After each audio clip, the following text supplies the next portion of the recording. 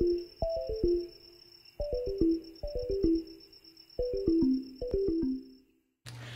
everyone, welcome back to my channel. It's been a while since I've made a video, and this video is going to be about how to lead a book club discussion.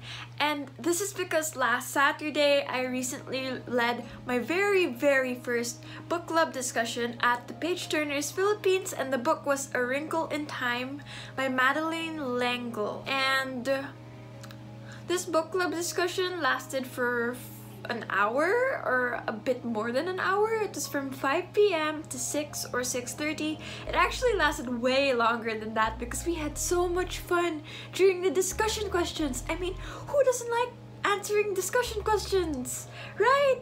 It gives organization to your book club, and that is a great thing. So prior to joining this book club discussion, I had to go through a lot of speaking practice first, and I've done that through recitation in school or through joining more and more book club discussions, or at least talking to family and being more, how do I say this, extroverted. So my first pro tip would be to join a book club with people who you are comfortable with, because thereon things will become easier, the flow would become much better for you, and it would be like talking to a friend, something as simple as that.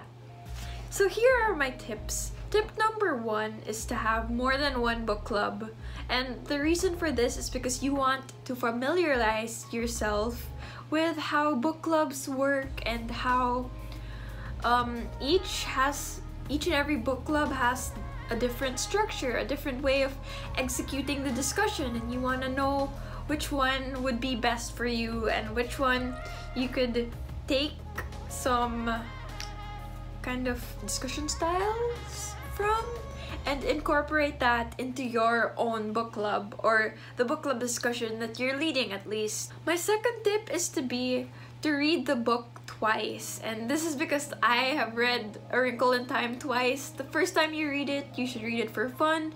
The second time you read it, that's when you get more analytical, wherein you take down notes. Or the third tip, you can take down notes along the way.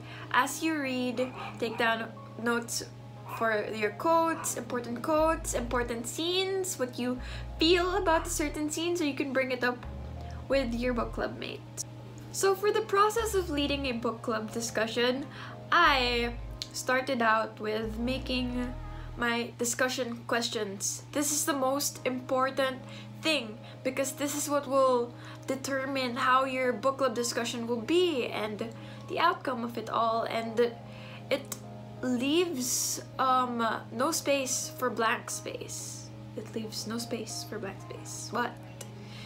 Yeah, lesser chances of going blank and not knowing what to say next.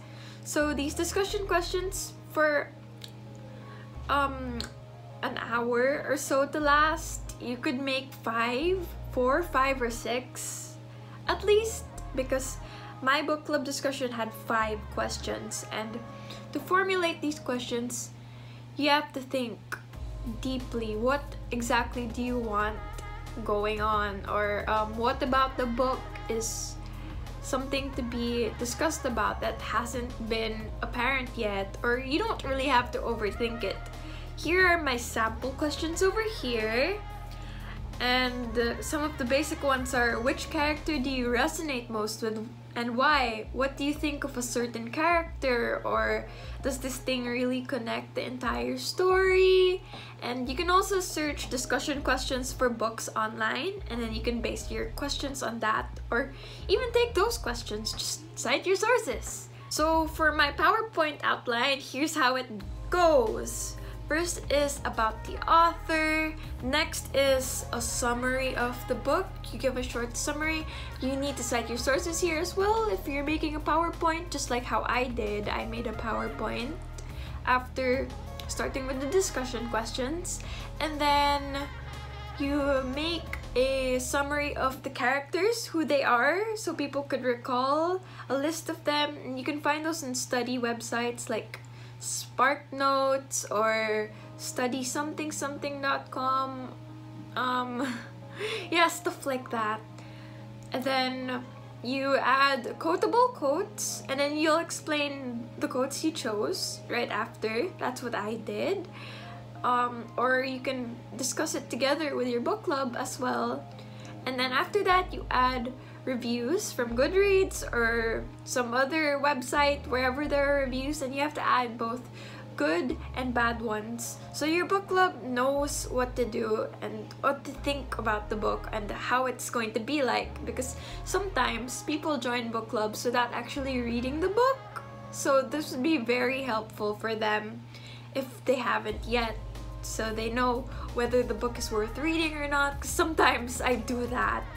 And then after that, you plug in your pre-made discussion questions, which have been posted ahead of time, at least on the week itself or a week before the book club discussion. And then right after goes the review of the participants. So I hope you enjoyed my video, and I hope these tips have been helpful on leading book club discussions, and thanks for watching. Till the next video. Bye.